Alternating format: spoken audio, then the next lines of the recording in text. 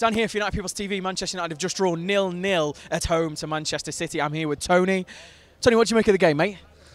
Well, I think it were all United. I think it were all one-sided, to be fair. I don't know what it looked like on TV, but... I was going to say, being in there, United were the better team. We didn't take some of the chances. Where do you think that blame lies? Do you think it lies on the midfield? Or do you think we need to play with two up front? Where would you... I'd put Marshall up front. I'd put him off Rooney. Rooney standing off. Marshall up front. He's a threat every time he gets ball. He's a young lad. He'll run at defence. He's fearless. He's fearless. Just chuck him up there. Just chuck him up there, see what he can do. Would you chuck him up with Rooney, or would you do it in spite of Rooney? Rooney behind. Rooney off, yeah. Okay, so who would you obviously would you make any changes to the left-hand side? Would you take out Herrera or keep Herrera on the left? This is decisions. This I'm not. What would you change? What would you change?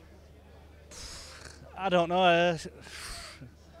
You've got to play Schweinsteiger and Herrera, or Schweinsteiger and Schneiderlin. Yeah. Looking forward then, on Wednesday we have Middlesbrough in the League Cup. Oh, we're expecting changes.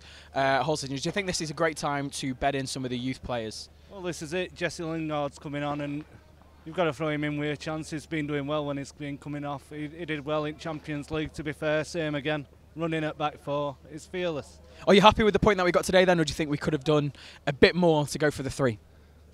I just think we need to attack more. Too much passing, too much. I know it's brilliant and nice to watch, but we need more cutting edge. We just need that. Who will be your man of the match for today then?